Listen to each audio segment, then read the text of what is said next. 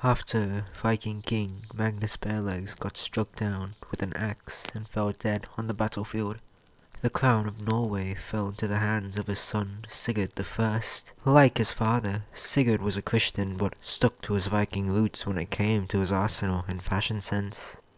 When Sigurd was a child, his father had taken him on one of his expeditions which had them sailing to all sorts of places, such as the Hebrides, the Isle of Man, and North Wales.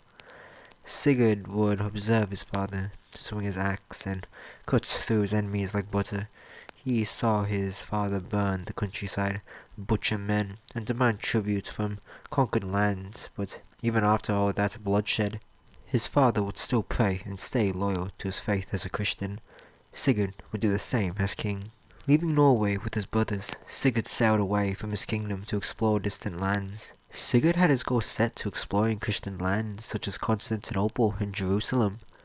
After making an agreement for his brother Eystein to take care of Norway, Sigurd set sail with his expeditionary army to the Mediterranean. In 1107, the Norwegian Crusade had officially begun, with Sigurd as the leader, also giving him the name Sigurd the Crusader. 10,000 men and 60 ships travelled with Sigurd, and with that army, Sigurd was ready to crusade. Sigurd's first stop was in England, where, to show his gratitude and boost his reputation, donated a fair amount of money to various English churches. After spending some time in England, he sailed off south to the land of Galicia. This stay didn't last long, however, as the ruler, Alfonso VI, was busy elsewhere, and his family had either been killed or absent, so the Norwegians had to rely on the common people and their earl. The earl agreed to let the Norwegians stay, but an argument for unknown reason happened between the earl and Sigurd.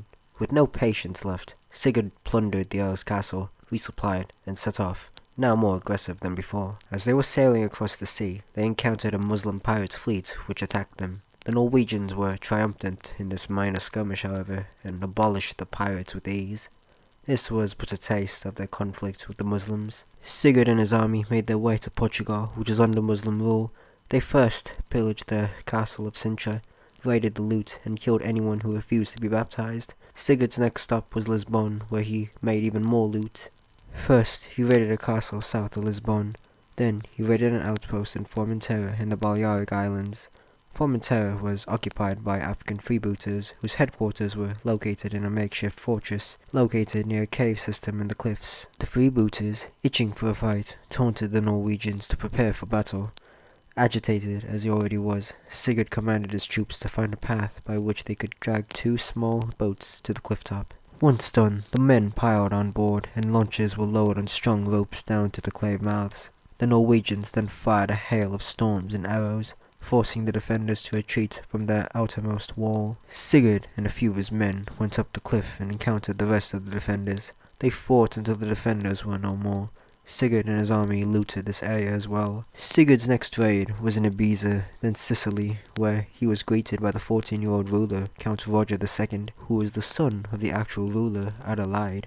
Sigurd and Roger became really close, talking about the Crusades and how crusading is impacting the lives of both Christians and Muslims. By 1110, Sigurd and his Crusaders sailed from Syria to Palestine. The first fight the Norwegian Crusaders tried to pick in Palestine were with the townsfolk of Ascalon, which were constantly under attack from other Crusaders in previous years. Sigurd and his men approached Ascalon on foot, but to their shock, the townsfolk decided to stay in their houses and not pick a fight with the Norwegians. Again, this may be because the previous attacks were done by other Crusaders, so when Sigurd's men arrived, they finally decided not to do anything about it.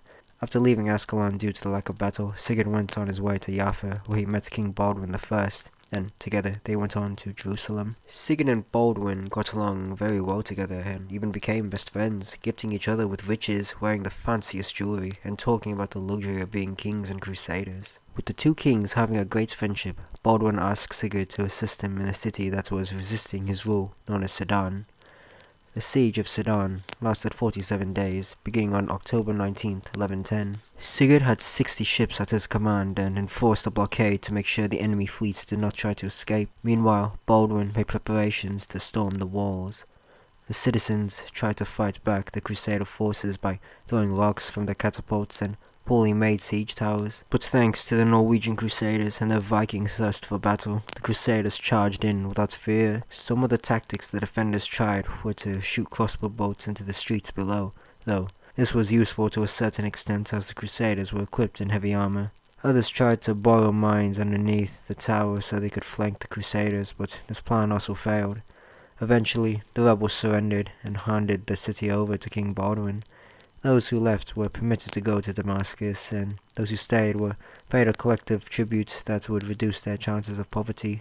Sigurd and his men looted the city as usual, and was considered to be the biggest score Sigurd has ever done during his crusade. After years of raiding cities and foreign lands, Sigurd finally considered that his mission was accomplished and the Norwegian Crusades officially ended in 1111.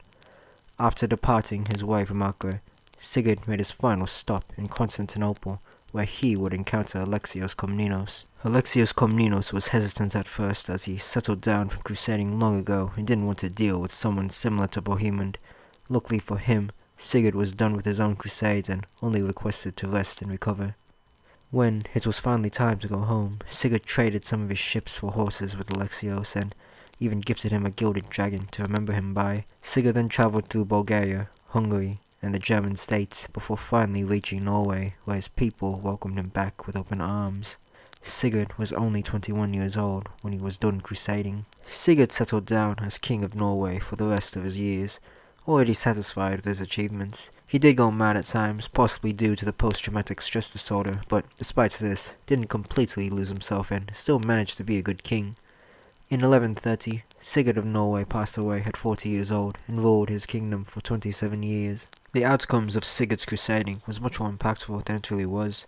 Thanks to the paths and reputation Sigurd left behind, future crusaders would use these resources to create their own crusades. For example, in Sicily, thanks to the friendship of Sigurd and Roger II, crusaders would follow the path Sigurd left behind with the help of Roger II for guidance. These paths would also be used by the famous Richard the Lionheart during the Third Crusade. There are still debates on whether or not Sigurd is considered a crusader. He didn't take any crusading vows, nor did he answer any calls for help from other Christian lands. It is said that Sigurd, along with his warriors, only ventured out into the world for loot and riches. Either way, Sigurd's crusades made a huge impact on the First Crusade. The only logical conclusion is that Sigurd felt a calling to him, to the crusades that were all about battle and warfare, and Sigurd simply wanted to be a part of that thrill. Whatever the case may be, Sigurd will be remembered as the Viking who crusaded across the world in hopes for loot and adventure. Thank you for watching and letting me share my love for history to you, and I'll see you on the next one.